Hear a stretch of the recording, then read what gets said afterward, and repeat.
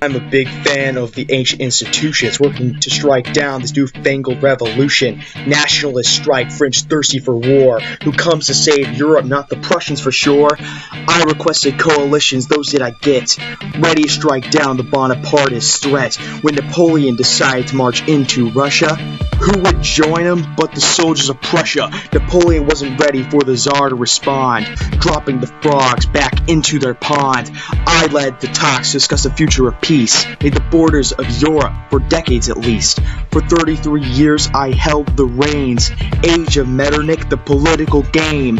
Peace, stability, economic gain, conservative balance of the powers at play. Frederick represents just mindless war, nothing less, nothing more.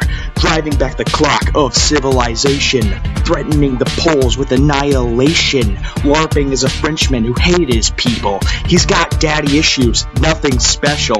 Quite the coward, like when he fled at Molvitz. Used Fred Willie II's army like quite the novice. Enough of the crowd, let's get back to Clemmy. There's no wonder Loser Fred was worshipped by the Nazis. NATO, the EU, the United Nations, precedent set by my collaborations. So take your pick, the bearer of peace or the coward who granted serfs no release.